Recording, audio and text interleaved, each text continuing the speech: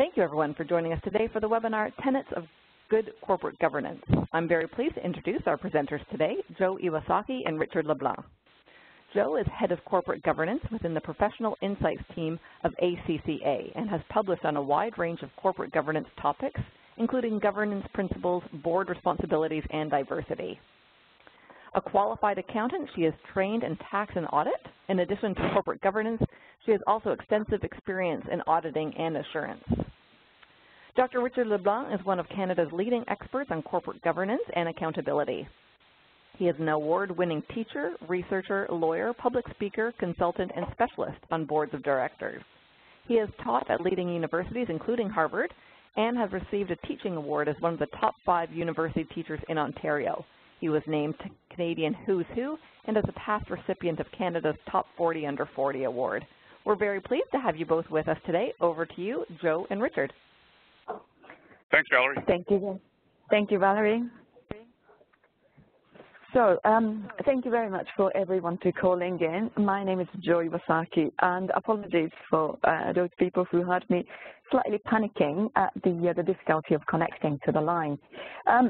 So I hope you are looking at the front cover of our publication, Tenets of Good Corporate Governance.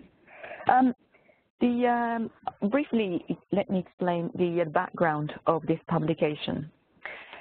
We have been looking at the purpose of corporation, purpose of good corporate governance for some time, and we recognize that the focus of the topic is changing over time.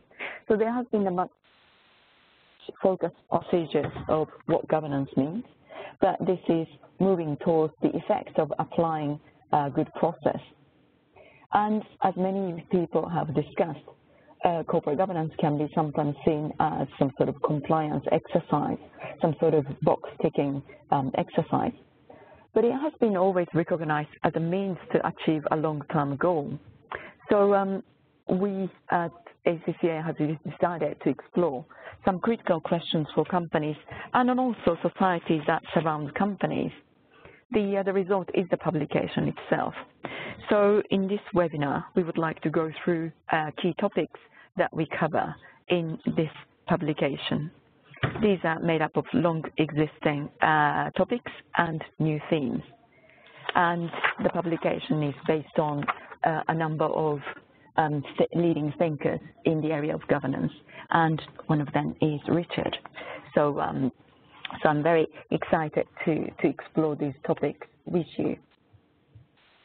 Terrific. Me too, Joe. Excellent.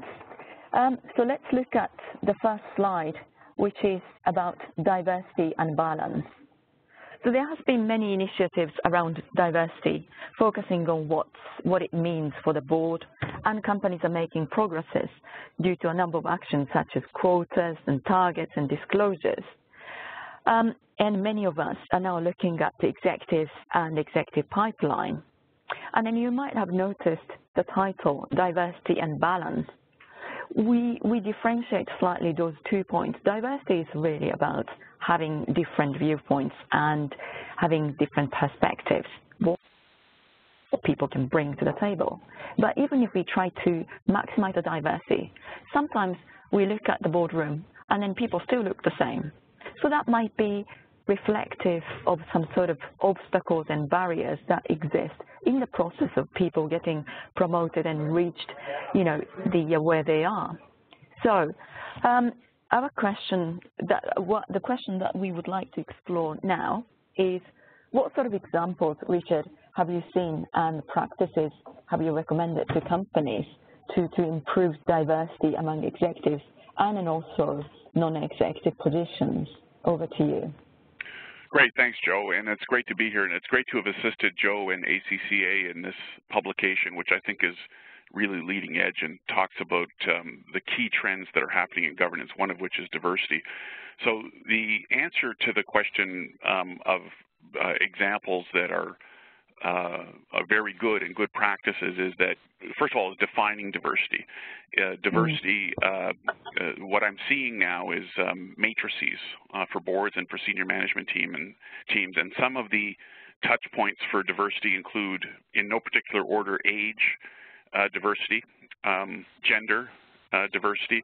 I'm also seeing gender identity on board and senior management matrices, Aboriginal or Indigenous diversity, ethnic diversity, accessibility and disability, and I'm also seeing now in the last year or two LGBTQ on diversity matrices. Now, where regulators are going is they're not imposing this, although it is, quotas are starting in North America. What they're asking for is for boards to take a look at their customer base, their membership base, and try to match the diversity of your base with your senior management and with your board of directors. And they're doing this from a variety of perspectives, through disclosure, through tracking, talent pools, all the way up right into the boardroom. And this has caused some frustration because boards have traditionally been homogenous, and the evidence is that homogenous boards can make poor decisions, and by diversifying, you limit groupthink, and the decisions become more effective. So regulators now in some 49 countries have begun imposing regulation either in the form of quotas or measurable objectives. In Canada, we use measurable objectives, which is tell your shareholders what portion of these various groups you think you should have in your management team and your board, and disclosure. So the best practices are you should have a good board should have a competency matrix, a behavior matrix, and a diversity matrix. And they should track that, and they should make all of these matrices public. The second best practice is term limits. In order to diversify a board, you need to, and boards have been decreasing in size, in order to diversify, you have to impose term limits. And I'd say now about 25% of companies have term limits.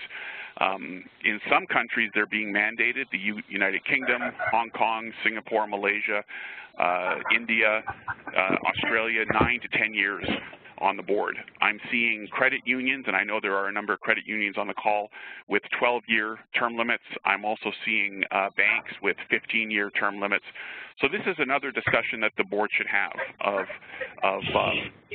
the desirability of term limits in order to facilitate diversity.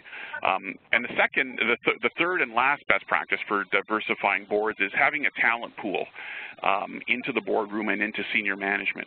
And that talent pool, I'm starting to see, for example, advisory boards, and having committee members who are not directors, but they sit on the committee to develop a talent pool into the boardroom, and bringing people onto the board who are not previously known to any of the directors. What tends to happen when you bring someone onto the board is they tend to look like you, and they tend to be friends and colleagues, and that's not good because they are not independent of each other. So once you execute the competency and behavioral matrix, then you should go into communities that you don't necessarily know or have contacts with, and attempt to bring people onto the board from diverse communities that are not previously known professionally or personally to individual directors. So those three best practices, which are all three matrices, term limits and development of a talent pool and a pipeline, I think are good practices for diversity and balance on the board. Thank you, Richard. I suppose you often hear the question from company side that whether the diversity really brings benefit to companies. Would you have any good observation to share on this? Well, there are studies, and the literature is mixed, but there are studies, and it's very difficult to track because inside a boardroom, that's difficult to measure. I notice, certainly in my client boards, the magic number, I think, is 3, is once you have 3 diverse directors, the discussion changes, and there tends to be more give and take, there tends to be more constructive challenge, but that's difficult to measure. First of all, to calibrate that, and also to draw the link between boardroom discussions and financial performance. but certainly there's a consensus among regulators and academics that that diversity is long overdue, and there's an increasing lack of tolerance with the slow movement. For example, 2 weeks ago in California, they're introducing quotas for all California companies with significant financial penalties for not diversifying the board on the basis of gender. So I predict that this is now reaching North America. It started in Europe and Asia. It's not going away, and companies can decide, you know, what, if anything, they want to do. But I think experience has shown that if boards continue to drag their feet, then regulation will happen. The industry minister in Canada, Navdeep Bains, has said that he's not ruling out quotas in Canada if disclosure alone doesn't get us there. So I guess the answer to your question, Joe, is that it's not going away, and it's certainly front and center. It's one of the top issues for many boards right now is board composition. Absolutely, absolutely. And I think similarly, we can say that you know, the diversity is a kind of topic that it's very difficult to measure the positive effect in the short term, and we need to concentrate on what is the right thing to do. Just like many other aspects of corporate governance, it's very difficult to say what is measurable and what is positive in the short term. Let's look at the next topic, which is enabling an effective boardroom. So this is a long-lasting agenda, and then every time when crisis hits, this topic gets focused. And one of the key points that has become clear in enabling an effective boardroom is the role of the chair. There are many aspects, but let's focus on this one. Are there good guidelines that are helpful for people who chair, whether it is a boardroom or team?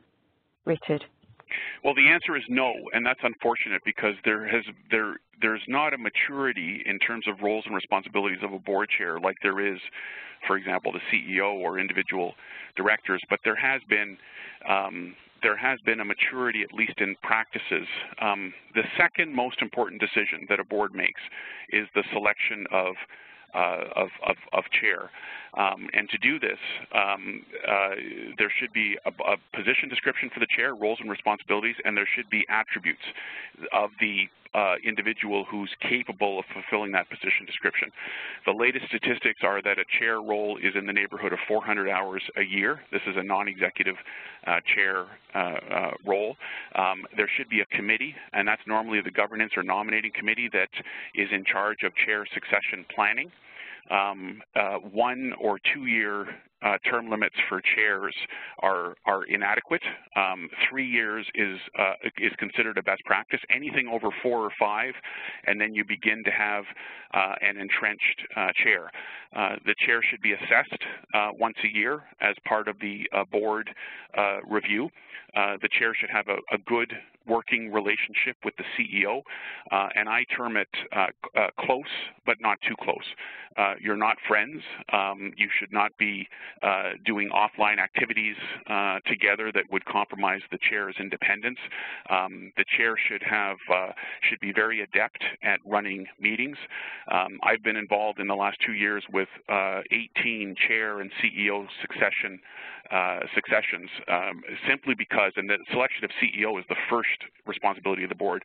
The selection of chair is the second, but if you've got the wrong chair, then, and not all chairs are the right chairs, mind you, but if you have the wrong chair, the board will never be effective. The greatest determinant on boardroom effectiveness is the effectiveness of the chair. So some of the big ticket items for chair effectiveness are establishing the agenda. I'm seeing much more activity by board chairs in the order of the agenda, the narrowness of certain topics, the broadness, putting strategy on the agenda, information monitoring by the board chair, quantity, quality, timeliness, source, and format. One thing that a chair is not good at, and this touches on one of your questions, Joe, is criticism of other directors. So your question is a board different from any other meeting? It is and it isn't. It is different because a board meets 6 or 7 times a year, so they're not like a senior management team. They're not working together, but there is a tendency for a chair, when a chair sees rogue behaviors by one or more directors to not criticize and not have an offline discussion. I'm now seeing more active chairs involved in overseeing conflicts of interest, overseeing lack of performance, lack of preparation, lack of commitment, education on behalf of individual directors, letters of reprimand. So I'm seeing a real focus on holding other directors accountable by the board chairs. But not all board chairs do this. I think the weakest responsibility of board chairs is the ability to criticize and to hold other directors accountable and to lead by example. So certainly we've seen a maturity in the last 2 or 3 years, or even 5. The new UK code came out a few weeks ago, and the chair role again is front and center. So this is a role that is very important and warrants greater scrutiny and greater research, including that by shareholders, shareholder input into who the board chair should be. So this is a work in progress, but it's rapidly maturing. Excellent. Thank you, Richard. Talking about boardroom, we are looking at executive pay, which is also an ongoing topic which has long existed. And some people argue that this is overemphasized by media, but others would say in absolute terms that executive pay is simply too high. What is your view on this topic? Well, executive pay is the one area that has been unsolved by regulators. Pay, and this is not a value judgment, it's just a simple statement of fact, is the pay in absolute terms has continued to go up and up and up, and the link between pay and performance, if you look at any recent study, it looks like a scatter plot. So it's not, there's no linking between pay and performance, and the absolute value of pay has tended to go up. So regulators, I think, are offering misguided solutions. Where the regulators tend to come from, for example, if they see the absolute value of pay going up, they impose pay ratios in the UK, in the United States, or say on pay in Australia, the United States, the United Kingdom. Now, say on pay and pay ratios don't address the inability to link pay and performance.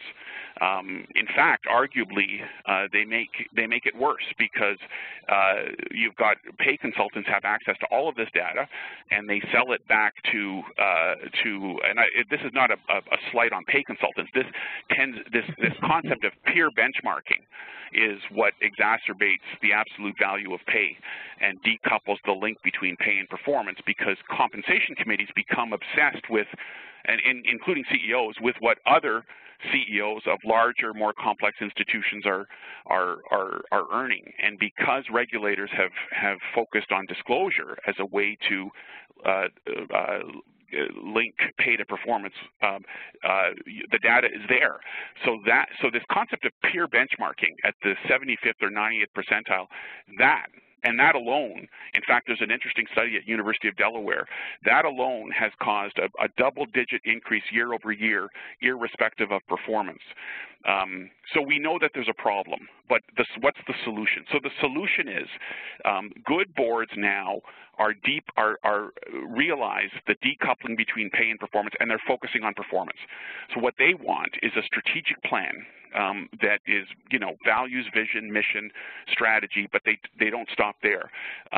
Activist board members and activist shareholders will go right into the business model, the key value drivers, and they will calibrate performance of the business model and the value drivers at low, medium, and high levels of performance. And that, when you do that, you tend to have a much better grip as a board on performance. So focus on performance inside the company, not outside. Outside is important, but there's been an obsession with outside metrics as opposed to inside. And what tends to happen is a board stays at a very high level, it approves the strategic plan, and it really doesn't monitor or calibrate or weigh performance of the value drivers. So good boards, and there's evidence that boards that do this create 3 times the enterprise value of their peers. So pay for performance, executive pay, the focus now among good boards is on performance, weighing and calibrating performance inside the organization and linking that to executive pay. But that's I would think, a minority of companies, probably 10 to 15% of leading companies that do this. The vast majority of companies tend to focus outside the organization. So if you want to if you want to tighten the linkage between pay and performance as a board, or even as a manager, you should focus on calibrating performance a little more, and then that linkage will come. The point about the disclosure. So, for example, the regulator's approach is primarily about increasing the disclosure so that the external scrutiny increases. What do you think about this debate around how the pay information compares with that of employees, particularly, the debate around organizational culture and, the fair treatment of people? That sort of thing is sometimes brought in the light of executive compensation debate. Exactly. You're exactly right, Joe. In fact, the value model that I just described, 75% of that is non-financial. So increasingly now, boards are going into culture and customer satisfaction, member satisfaction, employee engagement, and they're linking, and diversity, which we talked about, and they're linking the achievement of these metrics. So first of all, you've got to calibrate them, and then you have to link it to executive pay. And because of that not occurring, we have inequity between worker pay, which is increased at 1 or 2%, and CEO pay, which is increased at 17%. So this inequity has caused dissatisfaction, and regulators, again, are beginning to act here as well. In the United Kingdom, a month ago, they said we'd like an employee voice on pay, and we would like an employee voice on the board of directors. Now, you can do that in one of 3 ways. You can have an advisory committee of employees, you can put an employee on the board, or you can have an independent director who is designated with communicating with employees. And we're now having a movement to customers on boards as well. So the reason for this, for regulators taking these actions, is because the worker pay has not increased at the same rate of CEO pay. So regulators are listening and they're acting. But I guess my point is that that's good, but it doesn't address the linkage between performance and pay, which ultimately is the problem. But regulators are, they're reacting to social concerns that pay really isn't a free market. And when I interview CEOs, they tell me this: I can outgun any pay committee. I mean, a pay committee essentially is 3 directors versus the CEO. So it's not really fair bargaining and a fair contract in the traditional sense. So regulators are beginning to broaden it a little bit, to have pay ratios, to have workers having a say on pay, to have shareholders having a say on pay. So that, I think, will continue. And I think the other weakness, which you touched on, Joe, is the non-financial metrics, including culture, and how that is measured, and linking that to executive pay. Absolutely. And I think the big challenge is that although shareholders can vote at the AGM in terms of the pay proposals, it is a kind of indirect measures. Where do you think this, fundamentally the drive to address the pay issue would come from? I mean, it's a bit of a future-gazing question, I suppose. It has shown, it is future gazing, and it's shown that regulators will act, but the majority of say on pay packages pass. So shareholders are happy as long as shareholders are getting a return. I think the employee bucket is the next wave of employee and media scrutiny. So we're developing a social aspect to questioning the quantum of pay and the link to performance, and that we haven't seen before. So everybody has a vested interest, including employees, in terms of talent pool and the ability to attract and retain, to see that there's a healthy development of employee and senior management pay as well as executive pay. I'm seeing, for example, and credit unions and financial institutions, this is where this is starting, is boards are asking for the very first time, tell us incentive pay throughout the entire organization. And I'm seeing that for the first time. So directors are becoming more aggressive in terms of pay of all employees. And it never used to be that way. It always used to be the CEO is your number one employee. But boards now, because of conduct risk and tone at the bottom, and what happens in Canada with Toronto Dominion Bank and with the telecom companies of customer-facing employees, people can take actions based on incentive pay that can put the organization at risk. So we're starting to see scrutiny by boards on everybody's pay, not just the CEO's pay, and I think that that's probably a good development. Excellent. And I think that kind of neatly takes us to the next topic, which is gatekeepers of corporate governance. And this is a question that we start to think about as, you know, the governance is a kind of topic that is important to any organization, not just listed companies. And then obviously existing governance rules and codes are primarily addressed to major listed companies in the capital market. But obviously it is relevant to charities, it is relevant to public sector bodies, it is relevant to partnerships. So when we start to look at different types of organization, this idea that shareholders would play a gatekeeper's role if, say, for example, board doesn't act in a way they ought to be, they could intervene. This is not always the case. And as we expand the scope of governance, this becomes a kind of important topic. And then as you were talking about in the context of executive compensation, there are many parties that can have a say in terms of what is happening with prevalent use of social media and so on. People have many outlets. So does this really have impact on corporate governance of companies? Obviously, it has an impact on corporate governance debate. Yes, I think it does, and I think that technology has been the pressure, the driver, including social media. Directors tell me that their brand and the brand of their organization can now be put in play in 10 minutes because of the use of cell phones and everybody being a camera. So it's caused gatekeepers to emerge and for the board to be comfortable retaining gatekeepers. Traditionally, management retains the gatekeepers. Now, who are the gatekeepers? Well, the gatekeepers for a board now are outside, and this has happened in the last 3 or 4 years, and I think this is a welcome development. The gatekeepers, for example, the external auditor, the compensation consultant, the governance advisor, the recruitment firm, the external counsel, all of these people now are hired, fired, and paid by the board or the relevant committee.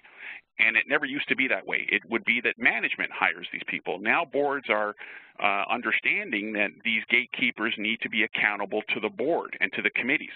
So even inside the organization, and there's institutions on this call that I'm familiar with. In fact, there's a few clients of mine on this call, and I've said this to them as well, is internal audit, risk, compliance, and if you're an insurance company, actuary.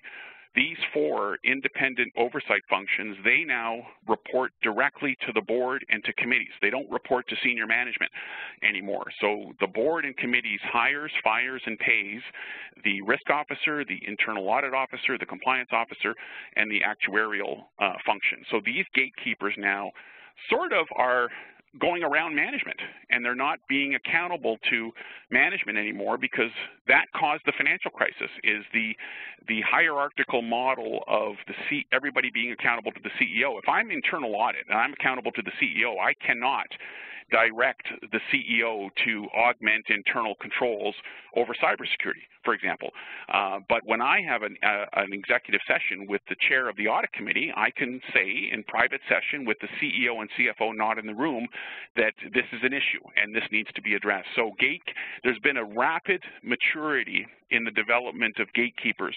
Even now boards on social media, they're retaining directly risk assurance providers in the area of social media and cybersecurity that are retained directly by the board and not by senior management. And if senior management objects to that, then the board should be asking itself, well, why the objection? Because if management is doing what it should be doing, then the assurance provider, the gatekeeper, will confirm that. So I've seen in the last 5 years a rapid comfort and maturity by boards in retaining gatekeepers. Now that means that they have to get their hands dirty. They have to actually, interview people. They've got to have an RFP. They've got to manage the relationship, and that takes time. So that's one of the reasons why the average directorship now is 300 hours a year, and for a board or committee chair, it's between 400 and 500. Is oftentimes it's the interaction with gatekeepers that provides a check on management. And management is just going to have to live with this fact, is that management can't control all the gatekeepers. It's kind of like Enron 15 years ago, where the CFO of Enron would hire the external auditor.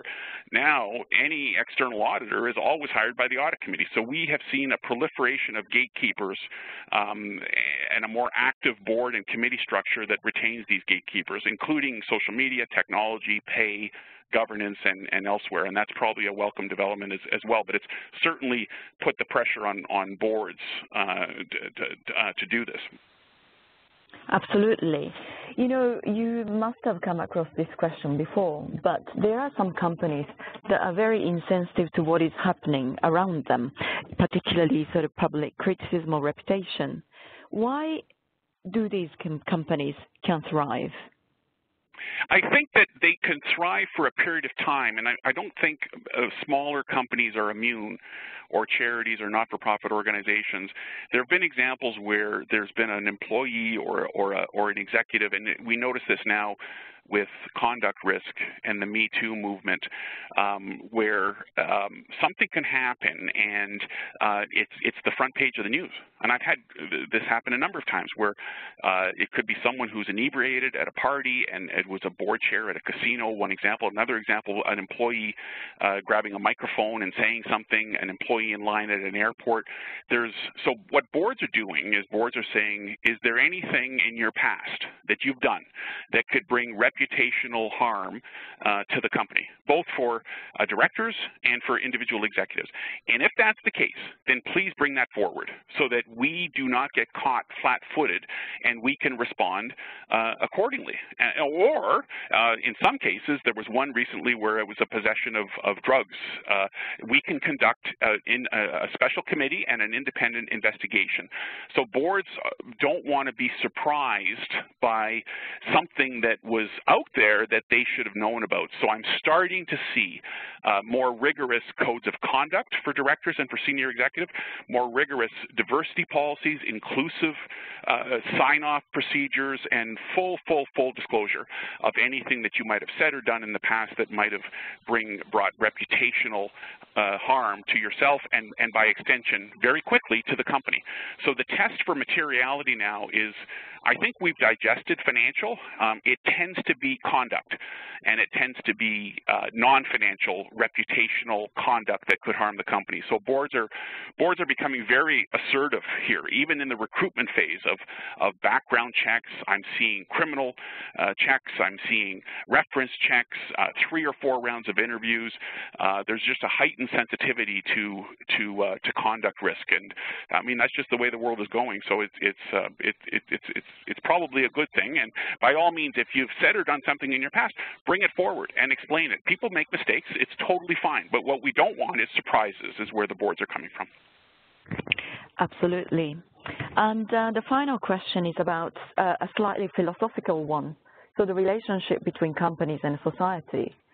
We focus more and more where the overall sort of society is going with the scarce resource and probably global connectivity of the world, is broadly understood. And then probably that focuses on the role of companies in the society. Are they part of the creation, part of the future vision of the world? Are companies expected to play a role there, or are they just Are they expected to take an opportunity, to grab opportunities that are presented to them? So I suppose this is about how proactive companies play a role in building the future vision. What's your view, Richard? Well, you know, traditionally the company in the United States has been shareholder wealth maximization, and stakeholders are they contract with the company, and the residual goes to shareholders. In Canada and Australia and the United Kingdom, the corporation is a little broader, and it includes non-shareholder stakeholders. And your duty as a director is to act with a view to the corporation, not necessarily shareholders. So what we're seeing, and this is happening in the United States, Elizabeth Warren and other Democratic candidates that are bringing forward, you know, social purpose, and is shareholder wealth maximization by itself. Well, are there consequences to that? So we're seeing now companies become much more active in terms of their reputation. Customers are becoming much more sophisticated and much less tolerant of inappropriate behavior. Even employees. You know, one of the questions I think you have, Joe, is examples of financial impact, examples of this affecting the bottom line of business. We saw that 3 or 4 times in the last year in Canada, and this was employees. These were employees of Bell Canada, employees of Rogers, employees of Toronto Dominion Bank that went on the news and were uncomfortable with pressure that the 3 companies were exerting on them to act in a certain way. And this happened with Wells Fargo in the United States, to open up fictitious accounts, to put pressure on customers to deliver services that customers didn't need or customers didn't understand. So you're a risk. I mean, if you have lower level employees and customers that can go to the media now and can use social media, and then you're on the news. You're on the news that night, and they took a hit. The Toronto Dominion stock price declined by 5% within a week. We saw this with Canadian Airlines, with the pilot being with one of the customers being dragged out, and that so the ability to be scrutinized very quickly. So I'm starting to see boards ask for crisis response plans, for possibilities to just make sure that everybody is behaving in an appropriate manner and that there are no inappropriate conduct that can occur. So I think it's caused a focus on the role that the company plays vis-a-vis customers, employees, the environment, and other stakeholders. And I think this is driven largely by YouTube, by cell phones, by technology. We see this also with police, with video cameras. So I think technology has really focused on conduct risk. Conduct risk now is one of the top 5 risks for any board. And what you'd normally find is that there's very little internal controls over it. So boards are beginning to ask, well, how do we know? Integrity of certain employees, background checks, conduct risk, are they being incented appropriately? So, and this is a broader societal question of the role of the corporation in society. So I think that this is a welcome development as well.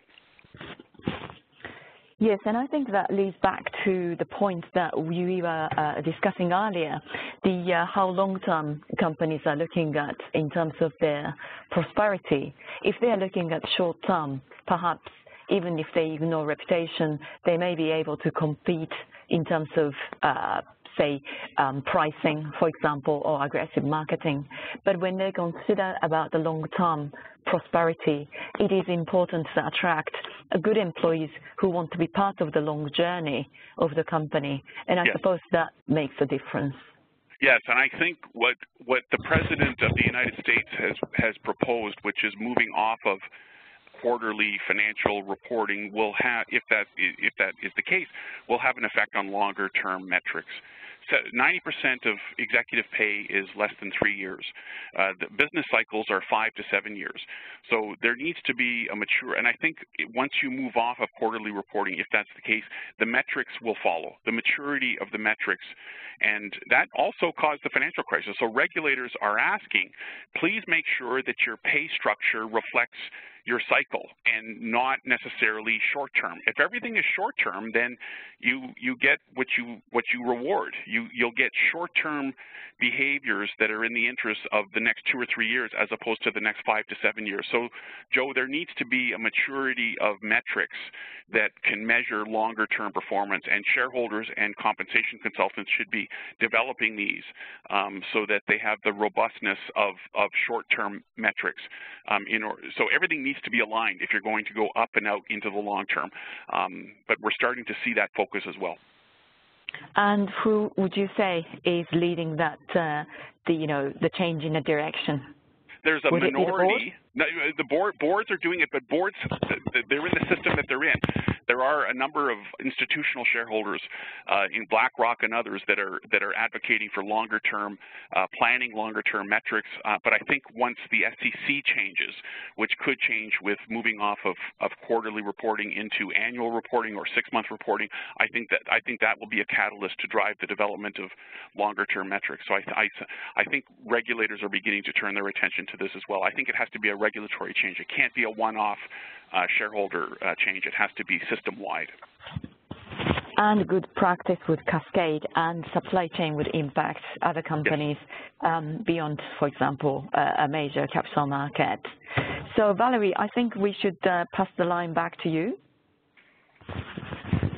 Wonderful. Thank you very much. I do have a few questions waiting in the queue here. So, Joe, I'm just going to mute your line for you while we're doing the Q&A, and I will come and unmute for the question part, of course. So just a reminder for our audience, you have 2 ways to ask a question. Feel free to use the chat panel, which a few of you have already. A question will come to me, and I can ask it on your behalf. Or depending on how you're connected, you could raise your hand. That will flag me. I can unmute your telephone line, and you can speak directly to Richard and Joe. So I will copy a few questions over here as well. So Richard can have a look in the chat panel. Sure. There is one in there already, I believe, Richard. Let me know if you can see it from earlier. What does the behavioral matrix look like? Mm-hmm. Yeah, it's behavioral matrix is the 8 or 9 behaviors that directors should exhibit, including, in no particular order, integrity, communication skills, impact and influence, interpersonal and social skills, the ability to listen. These are some behaviors that can be quantified and can be measured. I'll do one, for example. Integrity is resiliency, restoring healthy relationships after a disagreement. Solidarity, supporting the board decision after it occurs, even if you voted against it.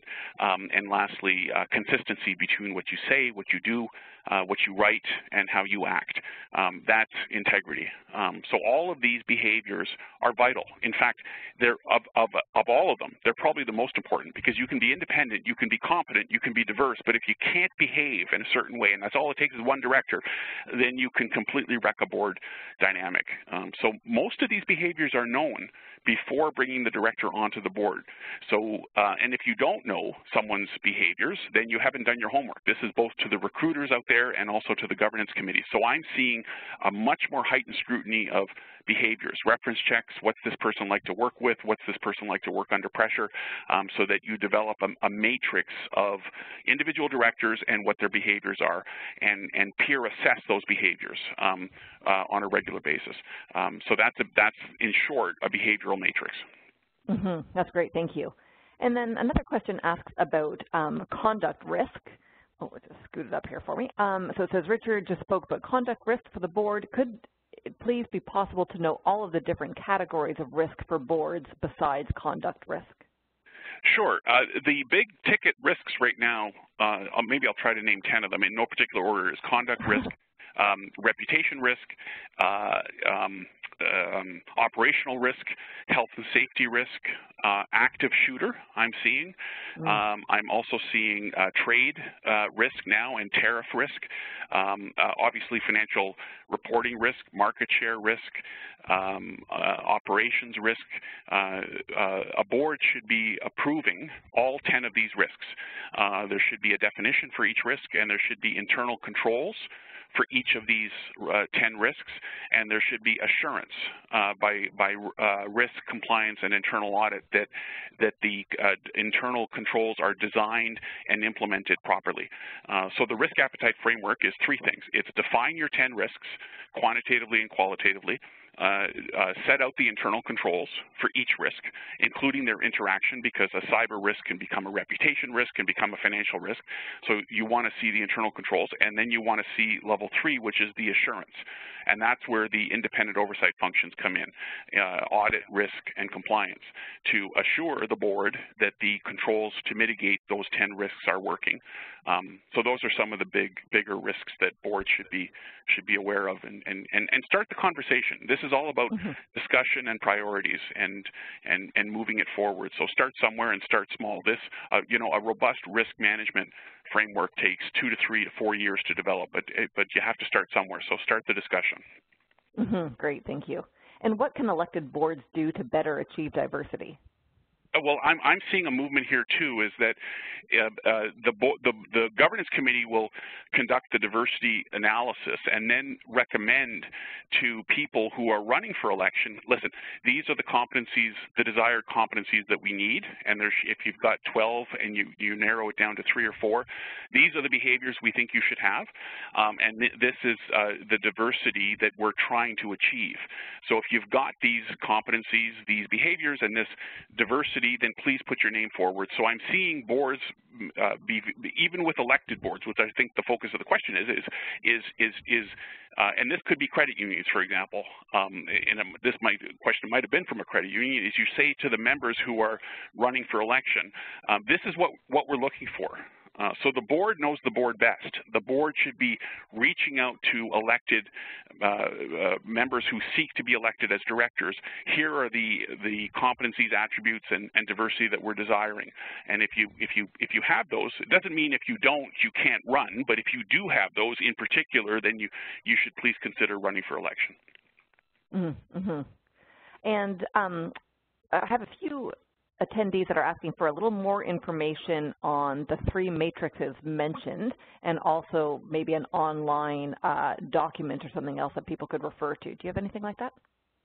I do, and I can certainly send it. But briefly, the competency matrices are very common. They've been, in fact, I suggested this in 2005 to the Ontario Securities Commission. So good, if you go to any good, like even the Canadian Coalition for Good Governance, and you go to their annual report, they will give examples of behavior matrices, competency matrices, and diversity matrices. You don't want to be reinventing the wheel. You want to be collaborating with corporate secretaries and governance professionals to take the matrix and to tailor it to your board. So these matrices exist, and they're not complicated. I mean, each of these matrices can be set out on a napkin, on a white sheet of paper. So again, start somewhere, start small.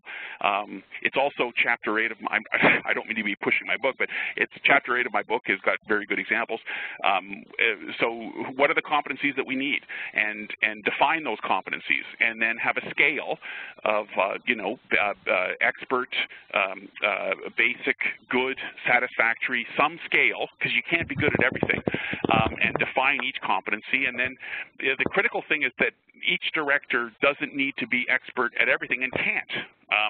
You might have a lawyer. I'm a lawyer. I'm not an expert at accounting, but I think I have expertise in law and governance, but not accounting, not cybersecurity. So it's important to realize that you have the competencies covered off by certain directors. Totally fine. You can't. Directors think sometimes with the competencies that they have to be all things to all people. No, not at all. You just have to be good at certain things and stay good, which means continuous training, particularly industry experience, risk expertise, that type of thing. So it's not hard to do, but again, start small and just move it forward. I absolutely agree with that. Yes, I absolutely agree with that point. I think sometimes we think the board members have to have competence in every aspect, but that's not true, because board is a collective body, and each person ought to contribute something. And it is very important that individual director has that awareness that she or he has something that others don't have. And I think that, again, plays an important role of the chair, because it is a chair who would enable the person to bring that something different that other people don't have. And, you know, it's important to make the board member to feel comfortable in that boardroom context, because otherwise, you know, you contribute something and then the chair says, oh, thank you very much, that was interesting, let's move on. Then how does it feel? Yeah, exactly. I agree, Joe. Good, good, excellent. And I think, again, on the point, I think there's a lot of emphasis on experience, previous experience. When a new board member is appointed, there's a lot of focus that have they had a board experience. Well, if we do that, then there will be no diversity, I think. You've got to bring people on without board experience. It's not board experience, it's competency, exactly. So you're not going to diversify if you're always looking backwards. And I don't see a relationship, by the way, between the number of boards on which you've served and your competency on this particular board. Oftentimes, directors can come not serving on a previous board that can be outstanding directors. So focus on the here, now, and forward, not going backwards. You're exactly right, Joe. Absolutely, absolutely. I don't have any further questions from our audience. So Joe and Richard, if you have any final thoughts or concluding comments, please go ahead. Well, this has been terrific. I enjoyed working on the document under Joe's leadership and working with you, Valerie, at the conference board. So I'm happy to be a part of it, and I think that the document is terrific, and I'm hoping that the audience members thought this was helpful, and it was my sincere pleasure to work with the conference board and ACCA. So thank you, everybody. And then from me, thank you very much for bearing with me in terms of the little bit of technology hiccups and noises.